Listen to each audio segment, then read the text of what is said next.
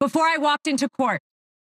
That judge decided that every single defense President Trump had, we were not allowed to raise in front of the jury. It is in writing, and I encourage the journalists, the real journalists, to take the minute to look at his orders.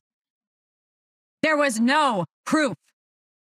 And I couldn't prove that she didn't bring in the dress. There was no DNA. There was no expert. My experts were denied. Two of them were denied to come in.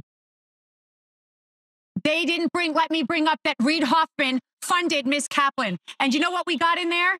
That my witness, who was her friend, who said that she is a drug addict and the drug addict is herself. That friend, I found out in there, was paid for by Ms. Kaplan's firm, and that is disgusting. That is a violation of everything I stand for, and that is why I stand with Trump.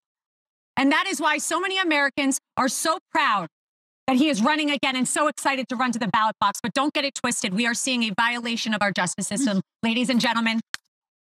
Alina Habba accuses a judge of bias in handling a case involving former President Donald Trump.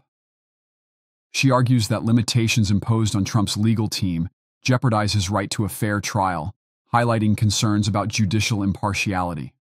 The article underscores the broader implications for individual rights and fair legal proceedings, suggesting systemic injustices within the judicial system.